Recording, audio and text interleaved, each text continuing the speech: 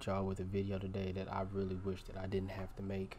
You're gonna be watching this probably tomorrow, and I'm recording it now because I just want to go ahead and get it out the way. It makes me sad because this is literally the same thing that happened to Charlie Murphy.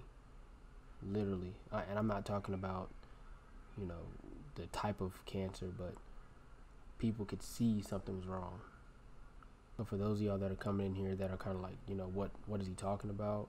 Long ago, as I was streaming, I got a message from one of my friends, and we're all big into, you know, what we call nerd stuff, and they told me that Chadwick Boseman passed away, and he passed away at what, 42, 43, and that is really early, man.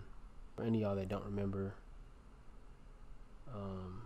there was a video that Chadwick Boseman made a while back, and he looked like he was sick. It's April 15th. It's Jackie Robinson Day. That's right, it's still Jackie Robinson Day. I can't think of a better time to remember my hero, and he's the hero of many of you out there, than this time that we're in, this pandemic. I can't think of a better way to commemorate everything that he was about than to announce the partnership between Tolco and Figs. You know, Figs is one of the companies that's the designer and manufacturer of modern medical apparel. Crazy thing is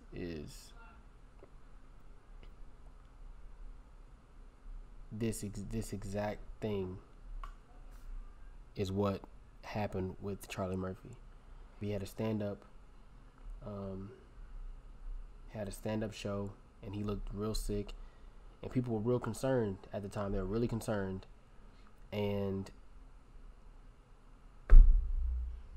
little did we know that, you know, people being concerned, they had a valid reason to be concerned. And you know, I know that, you know, the celebrities, they want to keep their life private, so, you know, it just sucks when you're kind of just chilling and everything's, you know, everything's going like, you know, everything's going, and all of a sudden, you know, as a fan, you know, we didn't have any time to prepare or take it in. It's different, you know. I know we're not, you know, the close family, you know, we're not parents, cousins, none of that, but man, this journey that we've been on with Marvel, man, I made my friends that, who I'm actually going to see tomorrow, we're going to watch the UFC fight. We made such good memories off of something like Black Panther, man. I went and watched Black Panther like 7 times in the movie theater. 7 times, bro. 7 times. It's crazy. 7 times. I went and watched Black Panther 7 times, bro. Real talk, man. So, I just want to say that, you know, rest in peace, Chadwick Boseman.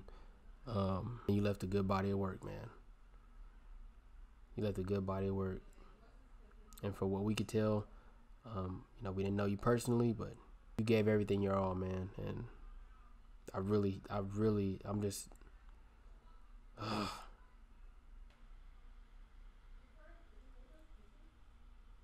he gave everything his all, man, and that's all you can ask for. And I hope that, you know,